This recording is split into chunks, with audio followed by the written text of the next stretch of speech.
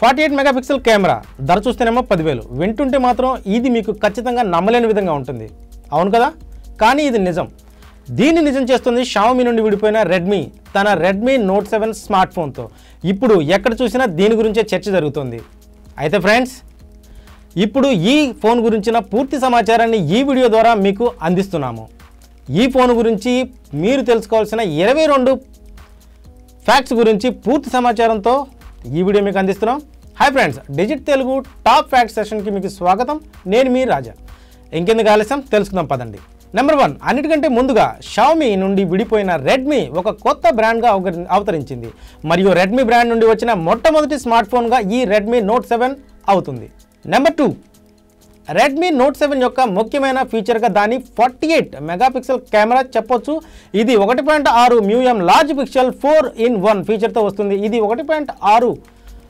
mm అనేది light observe చేస్తుంది మరియు 4 పిక్సెల్ వివరాలను 1 పిక్సెల్గా కలెక్ట్ చేసి ఫోటోలను ఎక్కువ డీటెయిల్స్తో మీకు అందిస్తుంది నెంబర్ 3 ఈ 48 megapixel censor October 2018లో Samsung release చేసిన అదే కెమెరా ఇది Samsung ISOCELL bright GM1 censor దీని gyro based electronic image stabilisation feature మీరు మంచి ఫోటోలను క్లిక్ చేయడానికి ఒక సాక్ష్యంగా నిలుస్తుంది ఇప్పుడు ఈ కెమెరాతో షేకీ ఫోటోస్ కూడా అసలే ఉండదు మీరు ఈ ఫీచర్తో handle super night scene shoot చేసుకోవచ్చు ఇక నెంబర్ 4 దీని వెనుక భాగంలో డ్యూయల్ కెమెరా సెటప్తో ఉంటుంది ఇది 48 మెగాపిక్సెల్ మరియు మరొక 5 మెగాపిక్సెల్ కెమెరాతో జతగా వస్తుంది ఇది PDF ఫేస్ ఫోకస్ మరియు f2 1.8 అపర్చర్తో ఉంటుంది 5 మెగాపిక్సెల్ సెన్సార్ AI పర్పస్ మరియు పోర్ట్రేట్ మోడ్ కోసం ఉపయోగించబడుతుంది నెంబర్ 5 కెమెరా ఫీచర్స్ ముఖ్యంగా మీరు దీని ద్వారా 1080 పిక్సెల్ పైన స్లో మోషన్ వీడియో రికార్డింగ్ చేసుకోవచ్చు కానీ 120 fps మాత్రమే రికార్డ్ చేసుకోవచ్చు నెంబర్ 6 ఫ్రంట్ కెమెరా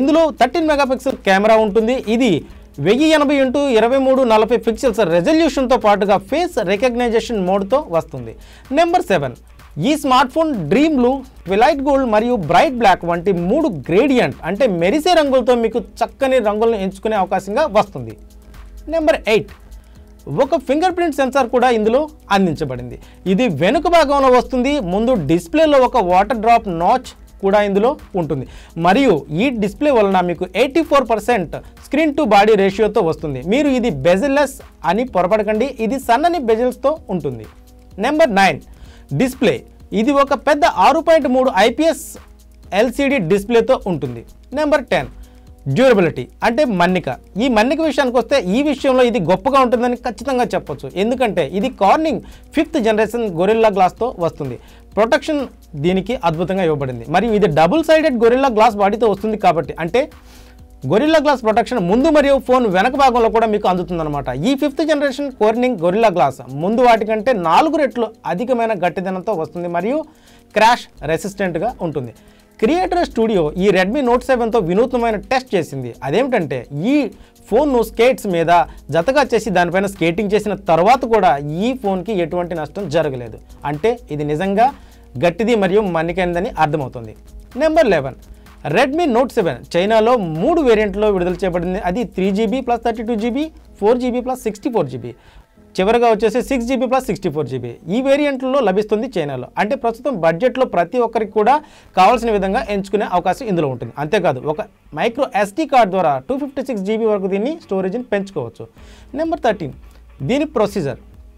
దీని ప్రాసెసర్ వచ్చి Qualcomm 660 మరియు ఇది ఫుల్ బ్లడ్ వర్షన్ అని చెప్పుకోవచ్చు ఎందుకంటే దీన్ని Qualcomm స్నాప్డ్రాగన్ అప్డేట్ వర్షన్గా మనం చెప్తున్నారు కాబట్టి ఇది 2.2 GHz స్పీడ్తో ఉంటుంది అలాగే అక్టాకోర్ మరియు Adreno 512 గ్రాఫిక్స్తో కలిసి పనిచేస్తుంది బహుశా అందుకే కావచ్చు హెవీ గేమ్స్ అయినా సరే సునాయాసంగా ఇది హ్యాండిల్ చేయగలదని కంపెనీ చెబుతోంది నెంబర్ 14 ఇది USB-C పోర్ట్తో వస్తుంది అంతేకాదు ఈ USB-C టైప్ పోర్ట్తో వస్తున్న Redmi యొక్క మొట్టమొదటి స్మార్ట్ ఫోన్ కూడా ఇదే కావడం విశేషం నెంబర్ 15 ఇందులో ఒక మాసివ్ 4000 mAh బ్యాటరీ వస్తుంది ఇది ఫాస్ట్ ఛార్జర్ 4 ప్రోటోకాల్తో వస్తుంది అలాగే 10 వాట్స్ ఛార్జర్తో వస్తుంది అయితే ఒకవేళ మీరు దీన్ని కనుక కొంచెం ఖర్చు పెట్టగలిగితే దీనిపైన 18 వాట్స్ వరకు కూడా మీరు ఎంచుకోవచ్చు ఈ Qualcomm స్పీడ్ ఛార్జ్ 4 అత్యధికంగా 1 గంట 43 నిమిషాల్లో బ్యాటరీ 100% వరకు ఛార్జ్ చేయబడుతుంది నెంబర్ 16 బ్యాటరీ బ్యాకప్ ఈ Redmi Note 7 మనకు ఎంత బ్యాటరీ బ్యాకప్ ఇస్తుందని చూస్తే ఇది 251 గంటల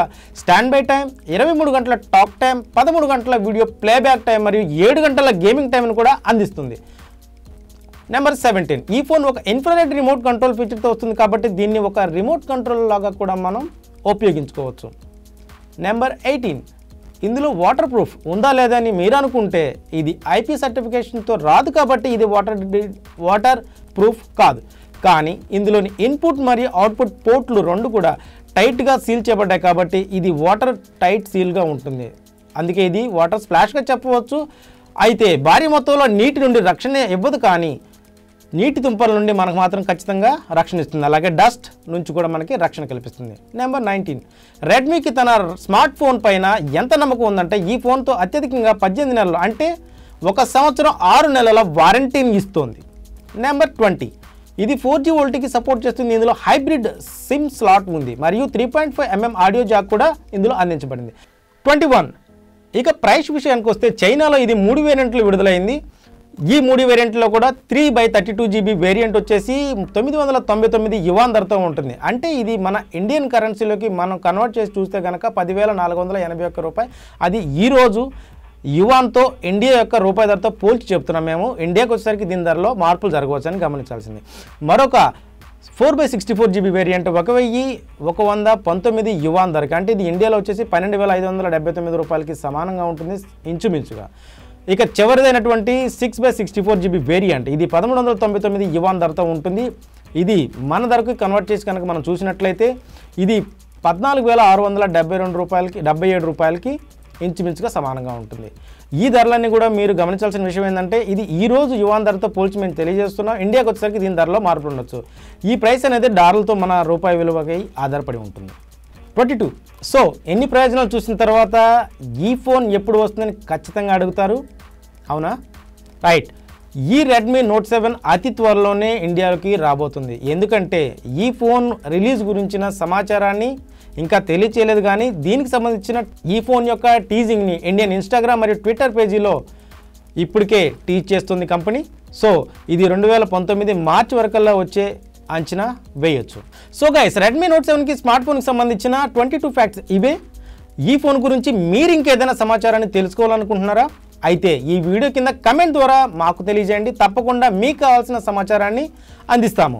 అంతేకాదు, ఈ వీడియో కనుక మీకు నచ్చినట్లయితే తప్పకుండా లైక్ చేసి మీకు నచ్చిన వారికి షేర్ చేయండి. అలాగే ఇటువంటి మరిన్ని టెక్ అప్డేట్స్ కోసం మా ఫేస్బుక్ మరియు యూట్యూబ్ ఛానల్ని తప్పకుండా సబ్స్క్రైబ్ చేయండి.